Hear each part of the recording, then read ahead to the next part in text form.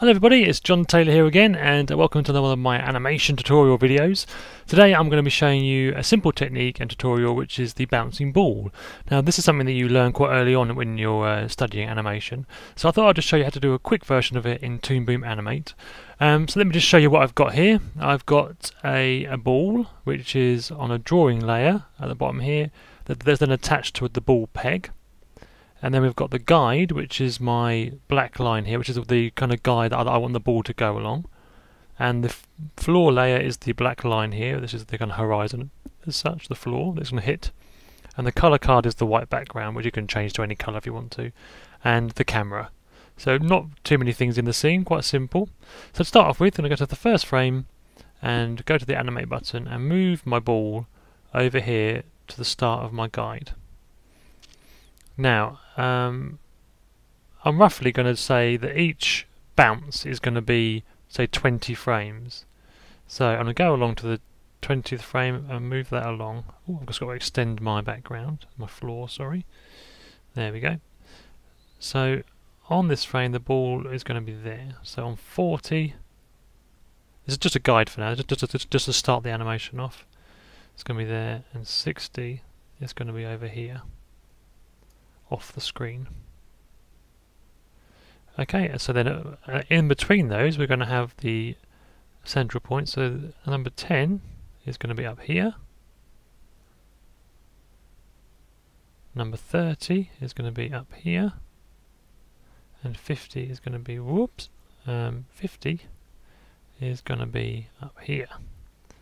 So if we just play that, if I just come in here and you can just see roughly what it looks like. Now obviously that looks awful and nothing like a natural ball, but it's just a starting point to give us something to work with. So the first thing you might notice, if I click on the peg layer, is the actual line that goes through the thing is all curved like this. Now a ball doesn't do that. So what we're going to do when it bounces is we're going to change what's called the tension of the peg. So over here in my function editor, if I just drag this out a little bit, you'll be able to see it better. I've added my ball peg layer to the function editor, and I'm going to go to the path X. Now we need to find where it hits the floor, which is the second peg, and change the tension to 1 and hit return. But watch this line over here. This one over here. It's changed. I've done the wrong one, haven't I? Yeah, now that one needs to be there. It's the third one, sorry. So we go to the third one, hit 1, and now this line, as it bounces, is now straight. So that, if I undo that, you see the curl. That was the curl there, you see. If I redo that, it changes to a bounce. So it comes down, it's a real sharp, so the tension's gone. And again, so we need to go along 2 more frames and change that one to 1 as well. And actually that should do, so that's enough. So if we now watch that back from the beginning, it'll look a little bit better already, a bit more like a ball. Okay, so that's changing the tension to get rid of that sort of real curvy line. That's actually not looking too bad already, so timing wise I think that's pretty nice. Now the second thing to consider is the speed of the ball. Now obviously as the ball is falling, it's getting faster, but then when it hits the floor or it gets to its highest point, it's going to be at its slowest, because obviously when the ball hits the floor, all the energy is going out of the ball into the floor, so it's going to squash down and then it'll be held on the floor ever so slightly and then bounce off the floor quickly as the energy is released again. But then as it gets to its highest point, sort of up here-ish, it's going to slow down a bit and then get faster again as it comes down. So to achieve this, we can again click on the layer and then up here in the function editor go to the velocity, which is the velo at the top there, and you'll see over here all the little keyframes. So what we want to do is go to the first keyframe of the highest point, which is number 2, click on it in your editor and then just pull these little handles out a bit. And that will add a bit of ease in and ease out on that frame. So then to watch it back, you see it just holds itself up in the air a little bit longer than it was before.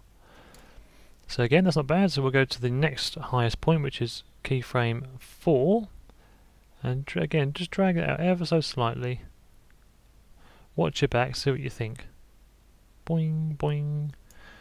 Yeah, that's not too bad. And then again, second to last keyframe, we'll just pull that out a little bit. And then, there we go. So that's looking alright. A little bit of ease in, ease out on those frames, gives it a little bit of a natural bounce.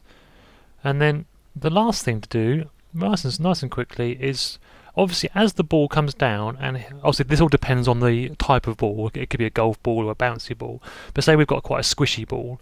As the ball hits the floor, it's going to change shape. So obviously it's not going to stay this perfect round circle. So if you open up your ball peg and get to the drawing, we're going to add some keyframes. So I like to go along and at the same as the peg, just add some keyframes at those same spots. Now here's my another little trick for you. So you go along to where the ball hits the floor, and then add a keyframe either side of that one. Now on the one that hits the floor, we're going to just simply pull it down and squash it. So push it in and then make it like an egg shape, and then just pull it down to the floor. So then as the ball comes down, it's going to go splat on the floor and then bounce out again. And now what you can do is you can grab the third keyframe of that series and pull it out to the middle-ish. So as it comes down, it's then going to slowly reform back to a ball again. And actually, you could probably do it a little bit longer than that to make it a bit more natural.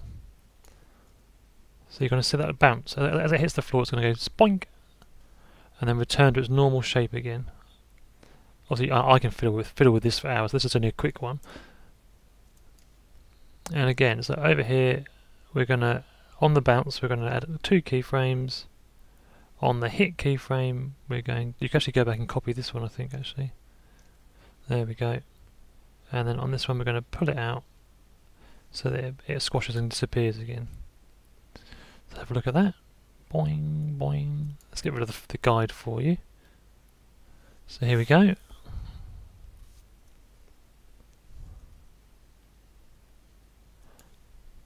It's not perfect. I mean, if it was me doing it for a production, I think it travels too far on the bounce, personally. As in the actual guide, I think this should be slightly more here. But it's okay for this kind of little test animation. So there we go. That gives you an idea of how to do a bouncing ball with a few little tips and tricks with the tension and the sort of squash and stretch. So I hope you've enjoyed that. Hope it's been good, and watch out for the next video. Bye for now.